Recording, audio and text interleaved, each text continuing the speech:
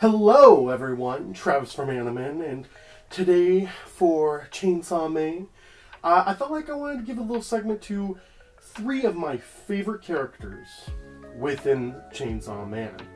Now, 2 of these characters are very well-known, beloved characters that you probably already know.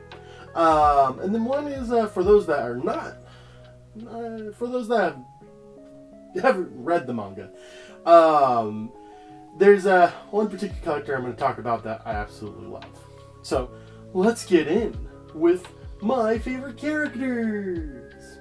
So my first character I want to talk about is Denji. I love Denji. He is just a very simplistic character, but complicated as well. And I find him very intriguing because he's portrayed as for people that have not seen the manga, he's very portrayed, or seen the anime, read the manga, he's really portrayed as, like, this horny, like, teenager, but there's a lot more to Denji in the fact that, like, he's enjoying life to the fullest, and especially where he's currently within the manga, there is a very interesting struggle to Denji as a character, and you kind of want to root for the guy.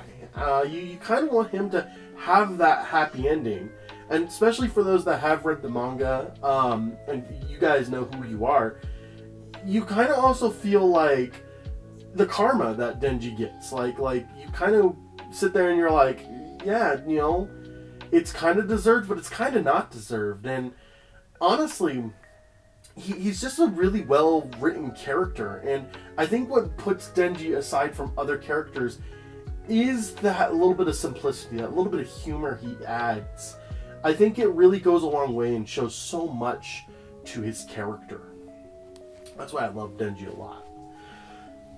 Second character, I have to put her here. She's just one of my favorite female written characters, Kobeni. I love her so much. I'm hoping I'm pronouncing her name wrong, because if I'm not, well, that's embarrassing.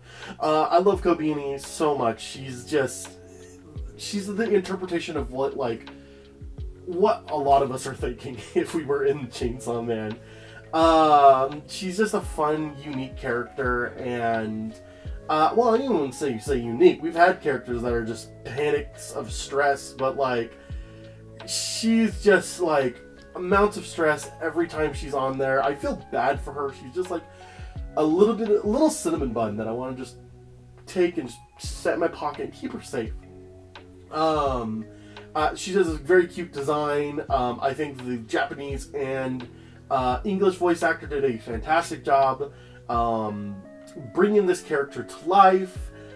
She's really fun in the manga, has some hilarious moments, and around you can probably kind of see like she's another character that kind of breaks the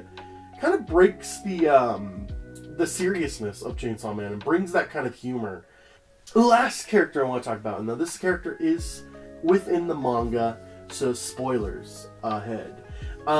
This character I like to talk about is Cosmo, or a lot of people like to refer to her as Halloween, or the Halloween Fiend.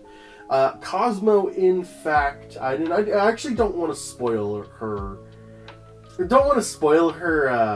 What type of fiend she is, but I love Cosmo. She is, I dare say, I think it's actually a very cutesy design for someone who has their brains hanging out of their head. I think there's this kind of like dark kind of comedy going on with it. Like they're trying to make her look cutesy with like the bow and like the heart in her eyes and stuff. Like I think it's really funny that they're really trying to like make this character look cutesy, but on the surface she's really grotesque. And I find that a really interesting character design. And the best part about the character is she says nothing but Halloween, and there's reasons behind why she says nothing but Halloween. She even has an attack where it's like a command. It's like a full-out Halloween.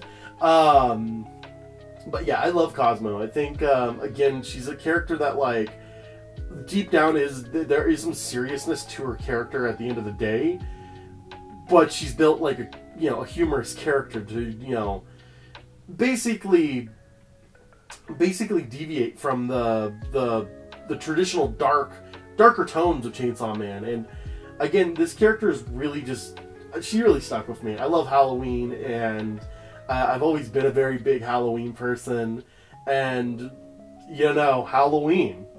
But yeah, that's why I chose these 3 characters, because like I think like out of all, again, I don't hate one single character in Chainsaw Man. I think they're all equally just beautifully written. But I had to choose 3 characters, and I wanted to just choose 3 because I don't want to make this video long.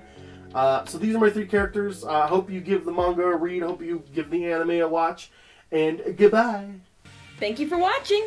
If you're not subscribed, be sure to do so by clicking here.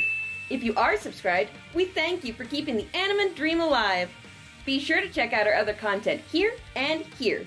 For even more content, be sure to check out the rest of our channel, and be sure to follow us on Twitter by clicking the link in the description below. I'm Felicia, and I'll see you next time.